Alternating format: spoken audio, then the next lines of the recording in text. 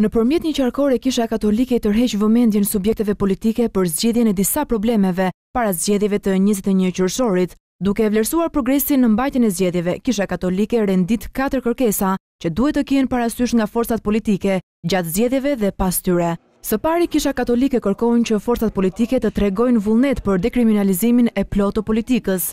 Ne urojmë që në këto zgjedhje të shkëputemi nga kandidatët që kanë qenë të korruptuar, që kanë blerë vota me para apo në forma të tjera, që kanë korruptuar të tjerë apo kanë favorizuar gjatë mandateve të tyre marrjen e fondeve publike në mënyrë të pandershme.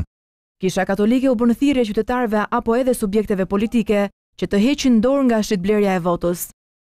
Kush shet votën me çfarëdo çmimi, ka shitur dinjitetin, nderin e vet dhe të familjes. Garantimi i një procesi të drejtë zgjedhjesh nga organet përkatëse si edhe ruajtja e etikës gjatë fushatës është një tjetër pikë e rëndësishme për Kishën Katolike. Në përfundim të qarkores, Kisha Katolike këmbgul që subjektet politike dhe kandidatët për pushtet vendor në programet e tyre dhe në paraqitjen e platformave politike të kenë parasysh të mirën e të gjithë njerëzve, por në mënyrë të veçantë një kujdes ndaj të varfërve dhe të rinjve.